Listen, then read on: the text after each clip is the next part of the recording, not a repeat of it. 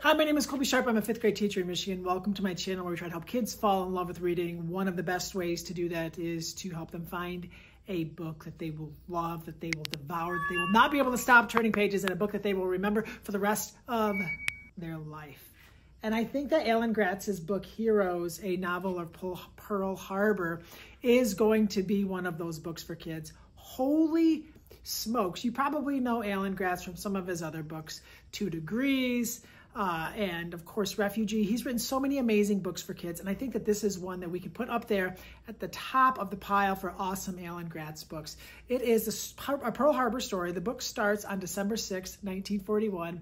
Friends, Frank and Stanley, they are just the best of friends. They're like going home from an event together, and they are talking about this comic that they want to create together, and they're just kind of living this great life.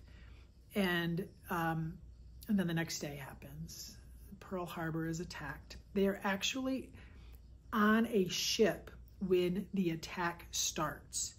They are getting like a tour of it from Frank's sister's boyfriend, and when all of the attacks happen.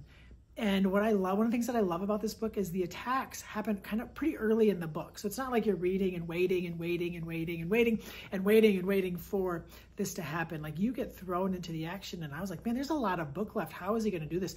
But the attack takes place over so many pages, and it's just so intense, and you can't stop turning pages, and you're so worried. And then, like, as we get out of the attack, you kind of start to think that, okay, whew, you can take a breath. But Frank, who's telling the story, his best friend Stanley, is Japanese American, and even during the attacks, he's starting to be treated differently, and he's starting to be seen as the enemy.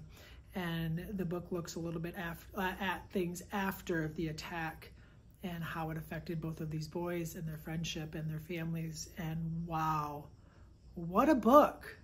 I can't help but think that there's going to be a kid, lots of kids, that read this book, and when they have their own kids, if they choose to, they're going to think, oh, we have to get them that Heroes book. They're going to love that book. I loved that book so much when I was a kid. This book is special, friends. This book is phenomenal. Kids are going to love it. I loved it. I can't stop thinking about it. I can't stop talking about it to my students. Heroes by Alan Gratz is so stinking